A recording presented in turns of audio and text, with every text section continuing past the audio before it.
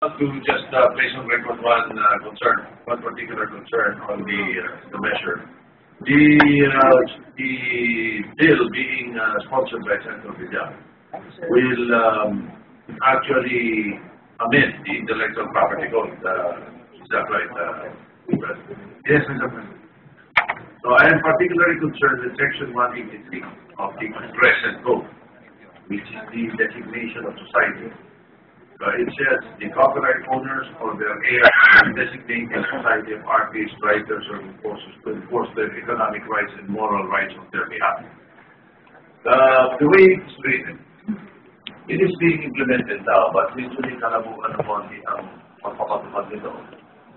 Because the copyright owners say of particularly some songs that are a number of songs that we have written before, the composer has written before, are being managed by a society of artists, writers, composers. In this case, I think it is called the Bayanihan Music Philippines, but it's already absorbed by the Bible Music Corporation.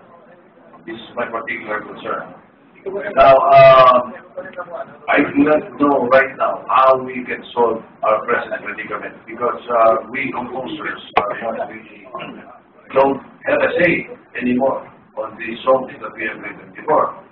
As a matter of fact, if I have to use my own song, I have to pay them. And I don't know when I can get my payment from them. I usually get a few centavos for the songs, but they have sold it for 100,000, 200,000 for a commercial or a TV show that is using some of the songs that we've written before. So, how are we amending Section 183, Mr. President, for the record? Yeah. Well, right now, the owners of copyrighted related rights or their heirs may designate the Society of Artists, Writers, Composers, and at the IPO, the office, cannot regulate them.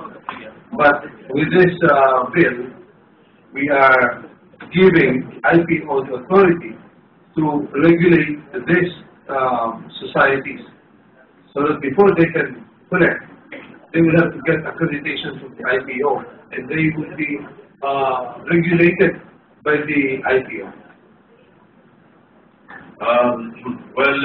In that case, Mr. President,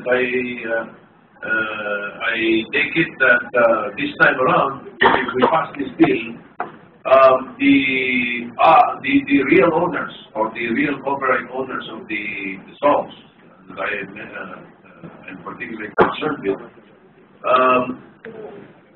the IPO now will be able to regulate these designated societies or corporations or groups that are presently holding these particular positions. Yeah, well, I would like to spread that into the record so that when the bill is passed, these people behind the so-called organizations will know that this is the intention of the bill. Thank you for that, Mr. President. You're welcome. So, with that, Mr. President, there are no other members of the Senate who wish to interpolate. I will propose the period of interpolation. Objection? Hearing none. May we know from the sponsor if there are any committee amendments? No committee amendments. There are no individual amendments, so I move that we close the period of individual committee and individual amendments. Objection? Hearing none. President, I move that we approve on second reading Senate Bill 2842 under committee report number 38. On objection? Hearing none. Move to suspend consideration of Senate Bill 2842. In objection? Hearing none.